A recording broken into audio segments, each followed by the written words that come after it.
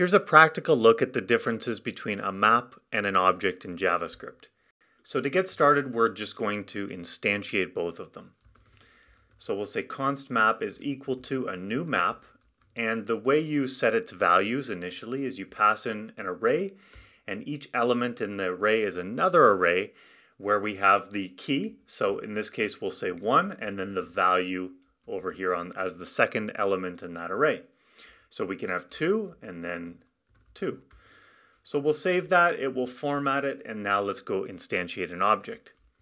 So for an object, we can say obj, and we can just use sort of the literal syntax here, and we'll say 1 is 1 and 2 is 2. Save it like this, and now we can output.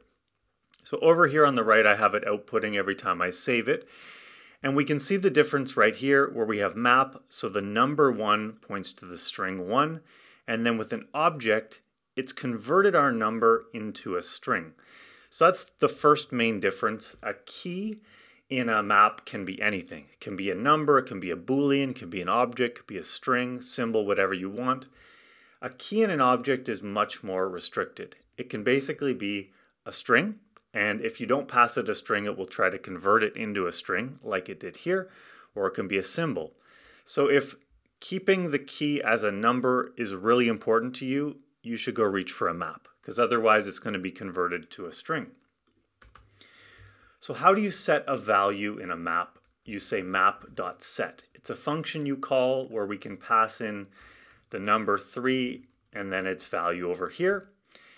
With an object, you would say obj, and then you use the square brackets, and we would say 3 is equal to 3, like that. Okay, so how do we get a value out of it? Well, much like a map and how we set a value, how you get a value is you call a function as well. So we'll call get, and we'll get the number 3. So over here we can see its value is 3. And with an object, we would say 3 like this. And then we get 3 like that. Okay, deleting. Map also provides a function for that. So we can call map.delete. We're going to delete 3. With an object, you have to use delete map, object at 3 like this. And we can confirm that we've deleted them by pasting this here, and we get the same output as we got originally. Let's delete that. Okay, so what if you wanted to get all of the keys of a map? So a map has a function for that. It's keys. Save that, and what you get back is not an array of the keys like you're maybe used to getting. You actually get something called a map iterator. So if you wanted to map the keys of a map, which is confusing to say, you would actually have to convert this map iterator into an array, and we'll get to that later. So how do you get the keys of an object? Well, objects don't really have functions like this to get the keys.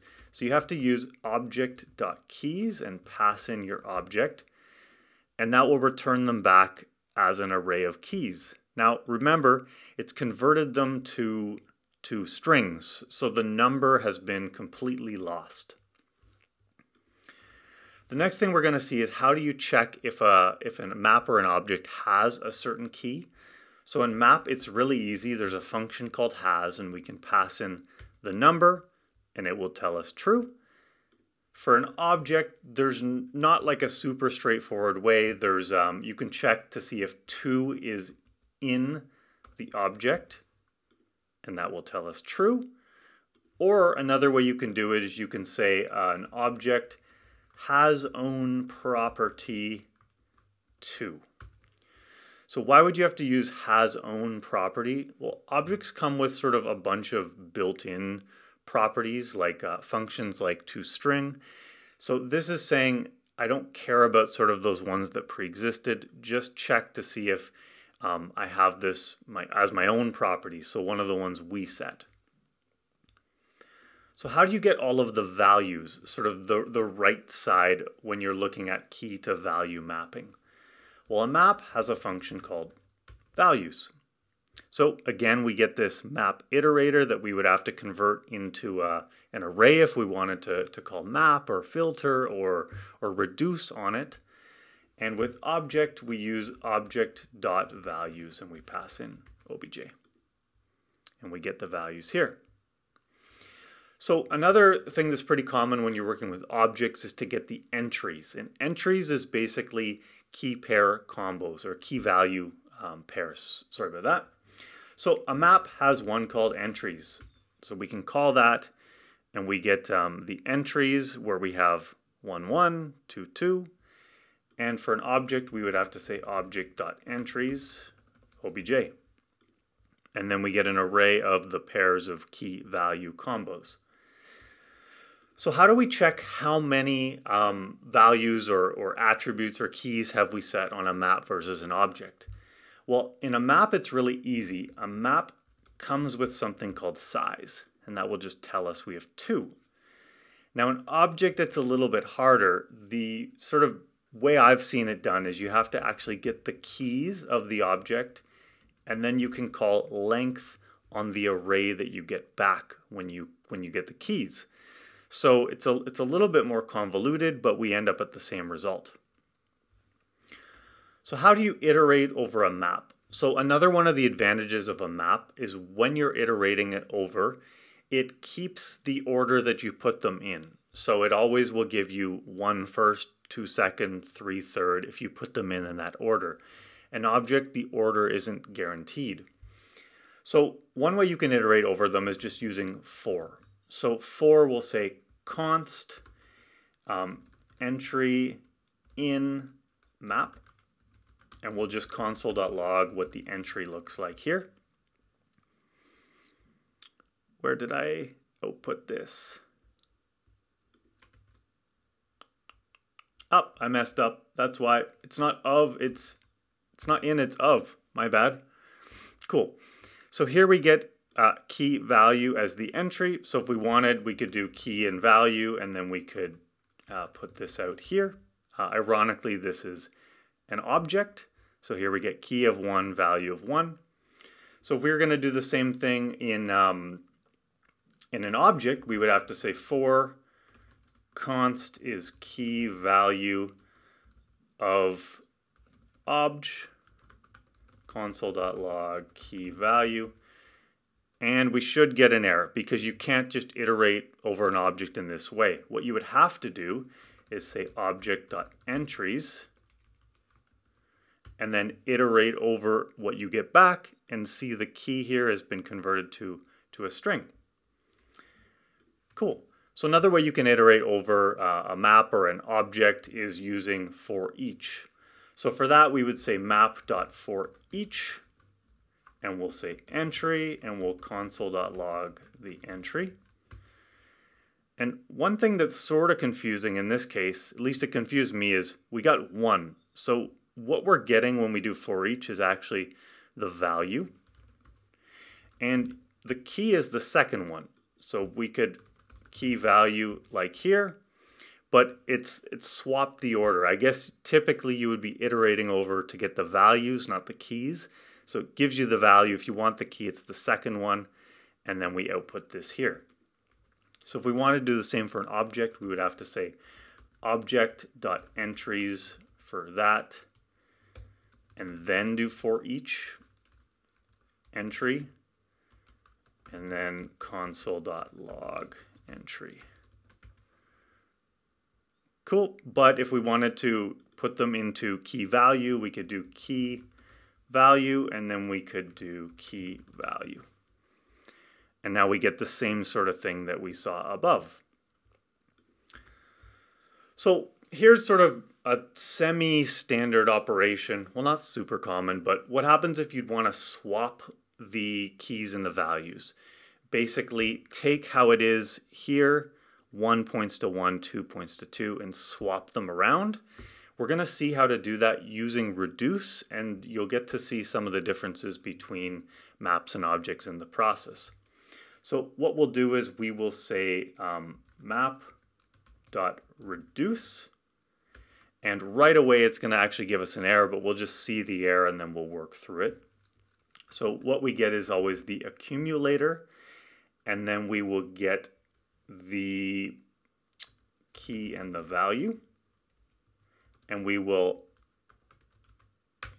take that, and what we're going to do is we're going to say the accumulator dot set, and the value is now going to be that, and then we'll return the accumulator. So we need to set what its initial value is for the accumulator.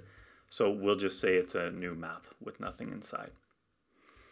So map.reduce is not a function, so you can't call reduce directly on a map. What you have to do first is ironically convert it into an array.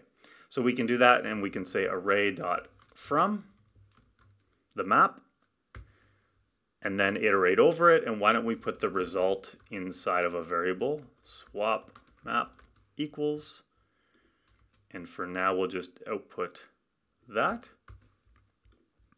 Cool. So what we've ended up with is a string of 1, the word points to 1, 2 points to 2. And now let's see how we can do this same thing in an object. So we can say const obj swap obj, and this will have to do object.entries for the object, and then we can reduce them. So we have our reduce function, and our initial value here will be an empty object. So this will give us the accumulator as the first one, and then the key value as the second one. And then what we can do is we can say the accumulator set the value to be the key, and then return the accumulator. Now let's output to see what we're dealing with here. Cool. So we've swapped it. Now 1 points to the string 1 because that was the key and it had been converted to a string. And both of these can actually be done without sort of the full function body and the separate return statement. You can do it sort of the instant return from an arrow function. So what we would do is actually just replace this whole thing with returning just this, because when you call the map.set, it will actually return you the map. So we end up with the same one. Now, if you wanted to do this with an object, it's a little bit more complicated. First, you can't just do this because then it thinks you're going to do a function body. You have to do parentheses. And then what we're going to have to do is return an object that's a copy of the accumulator. And now because we want to add this new pairing, that's the swapped version of it, and it has a dynamic key, we can't just do value is equal to key, because this would do literally the string value. So what you have to do instead is put square brackets around it, telling it, hey, this key is going to be dynamic. And now you end up with the same thing. So I would say the map version's a little bit cleaner than copying and dynamic key setting and putting these parentheses here, but we've accomplished the same thing. So hope you enjoyed seeing some of the practical differences of how you work with a map versus how you work with an object. And now you can sort of try to make the best call of when you would use one versus the other. If we just wanted a straight sort of dictionary or a hash where you have keys pointing to values, I would actually go for a map. Yet it's a little bit easier in a lot of ways to work with an object because JSON gets parsed into objects, not into maps, and you get a few niceties of the language itself. You don't have to always be working with functions. You can sort of use these built-in getters and setters, and you can create copies using spreads and stuff like that. So there's some pros and cons to each. There's also some performance pros and cons to each, but we're not going to get into that now because, at least for me, most of the time I'm not working with millions of keys and values, and performance isn't as big of a deal. Hope you enjoyed the video. Take care. Bye.